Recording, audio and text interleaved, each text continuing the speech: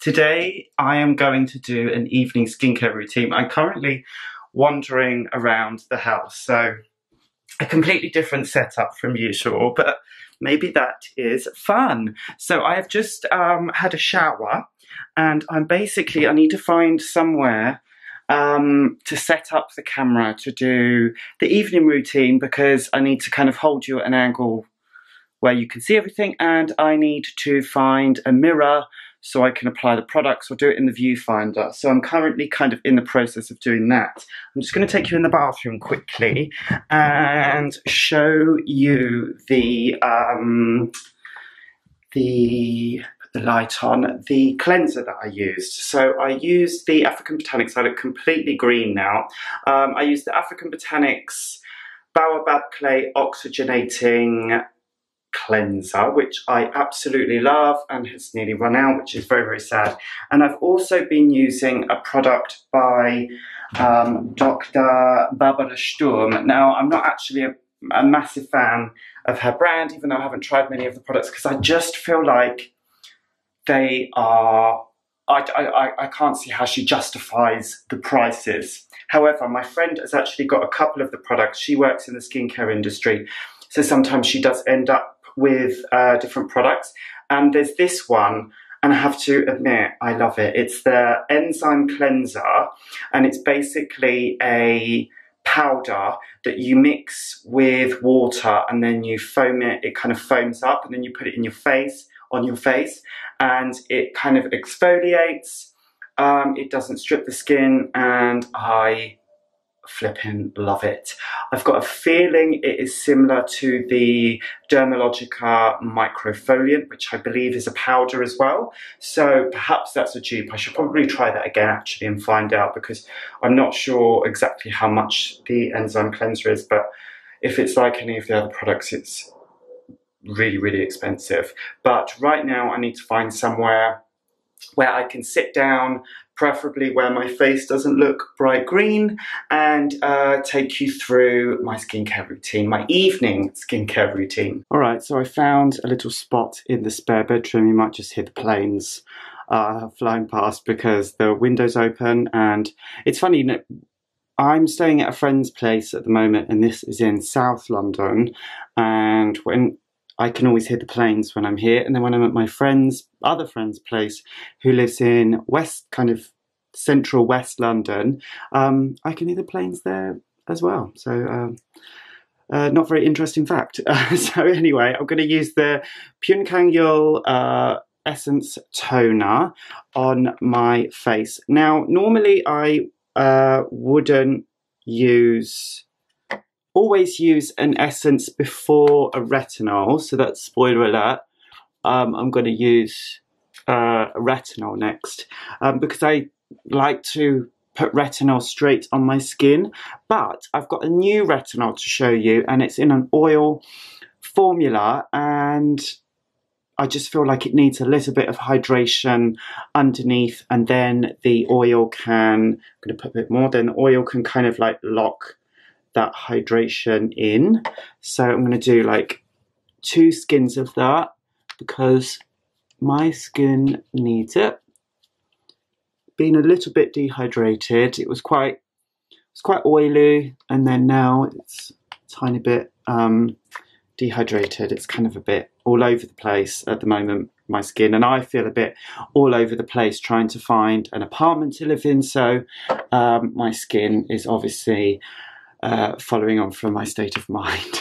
I'm also going to use the Paula's Choice Clinical Ceramide Enriched Firming Eye Cream. Now, I want to point, this is a lovely, lovely, lovely eye cream. The only thing I will say is, because it is in a pump, there, like, can you see? Like, I don't know if you can see, but there's like a tiny bit like of product that kind of just sits in the pump, and it goes like a dark orange, so it's basically oxidized vitamin C and retinol, because this contains vitamin C and retinol. So that's not perfect, because you don't want to put oxidized vitamin C or retinol. So I have to kind of carefully just get the first oxidized bit off onto my hand, and then I can kind of apply the actual fresh eye cream to my eye area. So I'm going to do that as gently as I can so nobody shouts at me for being too aggressive, and because sometimes I am, and I never use my ring finger because I don't want to. So I basically put it, yeah, all around the orbital bone, and I also kind of put it around here where I get like crow's feet as well, where those kind of lines start to form. This is super, super gentle. So if you are worried about putting a retinol type product around your eyes, I've found zero irritation with this. It's really nice. It's got a really nice, nourishing texture to it. I really like it. I love that it's got vitamin C and retinol in, and it just feels really, really comfortable and gentle and nourishing and moisturizing around the eye area without being too heavy that it would make my eyes puffy. So now I get to show you the new retinol product that I've been trying. So Medicate kindly, the PR kindly sent me a few products to try. Now basically, Medicate is a kind of like I think it's a cosmeceutical brand. I think that's what you would call it, like SkinCeuticals, or yeah, something like that you would generally see in like a facialist's clinic, that kind of thing, somewhere where it's more of like a professional product rather than something that you would get on the shelves in a department store. Medicate is a British brand, and they are a sustainable brand. So what that means is they are looking at sustainable options for their packaging. So you should definitely check out their Instagram account. I think it's called Official Medicate, and it's Medic with an 8, but I will put a link to that in the description box. I'm interested in sustainable brands because I think that it's really, really important, especially in the skincare industry. So I'm really happy to hear of a brand like this that comes through that has a little bit more of an ethical focus, and on their Instagram page they kind of show you some of the things that they're doing in order to be more sustainable. For instance, they have in like the lab where they make their products, you have to kind of weigh the raw materials, like the different ingredients, on like a little tray. And before, like most labs, they just use these plastic trays, and for health and safety they just have to throw them away after one use. So that is literally just that plastic tray is going in, they're all going into the bin every single day. So they've managed to kind of find, I think I remember seeing like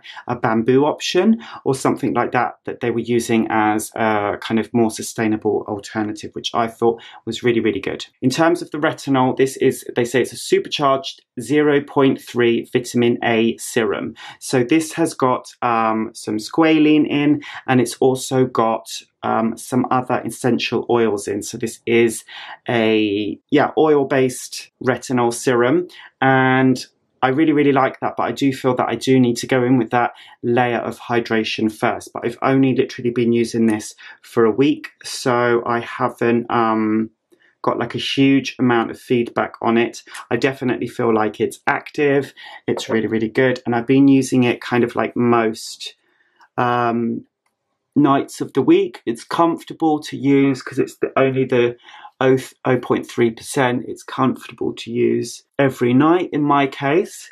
And in addition to this, I've also got a vitamin C that they sent me and an SPF as well, which I'm currently trying out.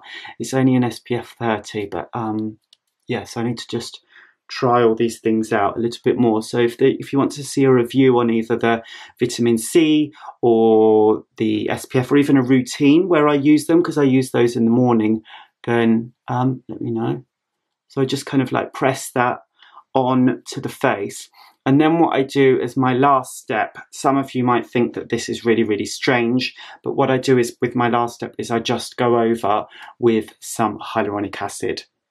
So obviously this is a oil-based product, so the hyaluronic acid is not going to get past the oil, but what I like is it's just kind of like sitting on the very top surface of my skin. It's not going to do that much. It's definitely not an essential part of my routine, but I just feel like it kind of like plumps up the very, very surface layer kind of on top of the oil. But what I usually do is just give it a few minutes for the retinol and the oil to really, really soak in, and then I apply this one on top. And at the moment I'm using the Hada Labo Tokyo Lotion #1 Super Hydrator, and what this is it's basically the Hada Labo hyaluronic acid that you can buy from Japan. You can get it on Yes Style and those kind of things, but they have made a version for the British market which you can get on Amazon, and I think that it's similar. They had to just tweak a couple of ingredients to fit in with the EU regulations, but it's pretty much the same.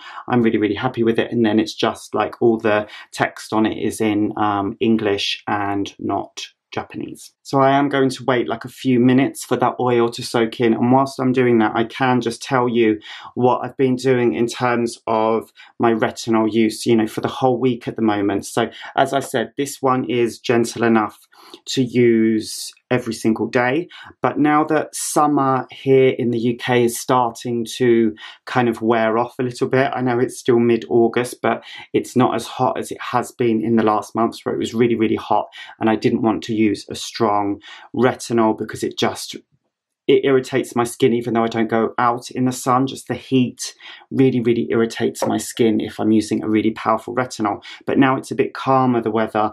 I want to reintroduce the Drunk Elephant one again, which, as I've mentioned 1,000,001 times in my other videos, it is so strong. So what I'm doing at the moment is putting this on my skin once a week because it does have the most amazing results if I just use it like once or twice a week. So because the other retinol is super mild, I'll put this one in, yeah, once a week just to kind of give it an extra boost, and I used that one last night. So what I'm doing with this, because it is just such good value for money in this huge 150 ml bottle, is I kind of start with like 2 pumps, and I'm like literally just applying this, like I put it around my hands and then I just like press it on to the top layers of my skin.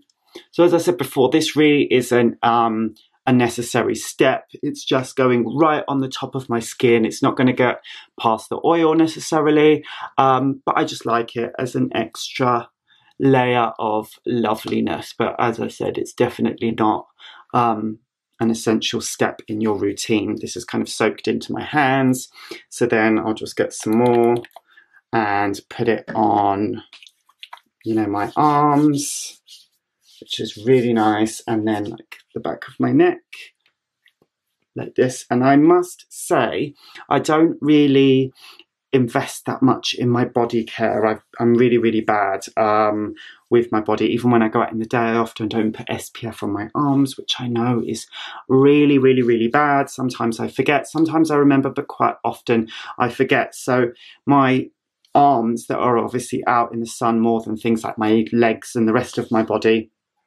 they get a little bit neglected. And since I've been putting the hyaluronic acid on, which I have been doing that on and off for the last few months, I'd say, maybe a bit longer, I noticed it made my skin super soft. So hyaluronic acid is something that we often kind of use in conjunction with lots of other skincare ingredients, but just alone, when I've used it on my arms, I've noticed how different my skin feels. It feels so much softer, so much smoother. So hyaluronic acid on its own is just, it's amazing. Really good. So if you're kind of looking to extend your kind of skincare routine to your body, you know, get something like the Hada Labo, where it's in that huge bottle, really good value for money, and just pop it on your arms, and I'm sure that you will see the difference. And it's always nice to get a head start before winter arrives and then skin gets, you know, really dehydrated. If you can kind of get, yeah, a step ahead of that, then I think that that's even better. So that's it for my evening skincare routine. I'm fully aware that every single skincare routine I do ends up being a retinol one. So if you would like to see a different kind of skincare routine, perhaps that's anything but a retinol night, then let me know in the comments below and I will try and put a different routine together for you guys. I hope that you found this video useful and entertaining. Thanks as always for watching. Don't forget to give this video a thumbs up. If you're not subscribed already, please do, and I will see you in the next one.